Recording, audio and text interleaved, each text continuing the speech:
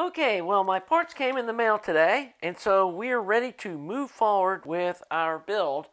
And I'll show you what I was waiting on.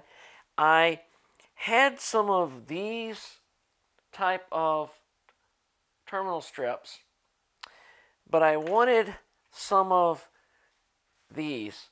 And I like this style for certain things because it has that lower set of holes, and I'll show you why we're going to be using them in this part of the build. And also this hole here is larger, and this part of this tab is bigger because we're going to be putting them over these larger screws here. And to make them fit, as you see, it didn't quite go on there. I get a Dremel tool and make this hole just a little bigger. Be careful if you try to do it with a drill bit, because it'll snag. This whole thing will spin and break the little tab out of the center. Learn that from experience, so you don't have to make that mistake. So, and now it fits right over this hole here. And actually, it's going to go on in this direction at a little bit of an angle, because if I go over here, it'll short out. So I'm going to put it at an angle about like this. And then to what we're going to be mounting over there is a couple of these 47 Uf capacitors. And let me zoom in here. You can see how I bent the leads so that when I put it over, it fits like that. And so then I can put another one right next to it like this. And they can be two of them right next to each other. So then this will be in here like this. And we're going to run the B plus from over here to each end of this strip. Then there'll be a resistor that goes from here to this lug where the capacitor is. The center will be ground.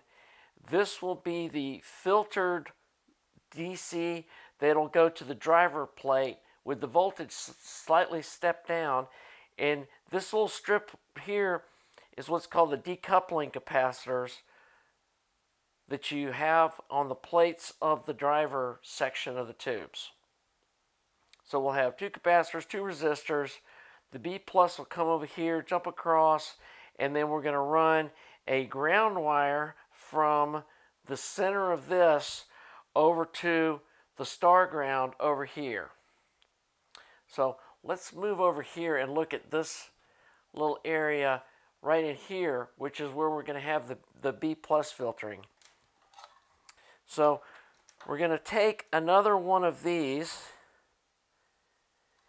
and it's going to sit right here. And on this, we're going to put, let me go ahead and zoom in here so you can see that better, where this is going to be sitting. So it's going to sit right in here. And we're going to get the Dremel tool cutoff wheel, and we're going to cut it off right here. And we're going to only use these 4 lugs. So on this end, we're going to have this 133 Uf capacitor. And again, we'll bend the leads over so it moves it over a little like this. And then we've got this big monster guy. This big monster guy is going to sit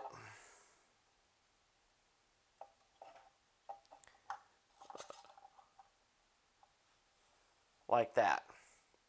So we'll have the 33 Uf here and the 220 Uf here, and this is going to be our main ground point. I'm going to come in here with a Dremel and grind off this powder coating so that this gets a really good ground here. The other little trick I'm going to do is I'm going to create a second ground point. And I'm going to do that by taking a pair of jeweler's pliers like this and first bending this over about like that. Maybe just a little more.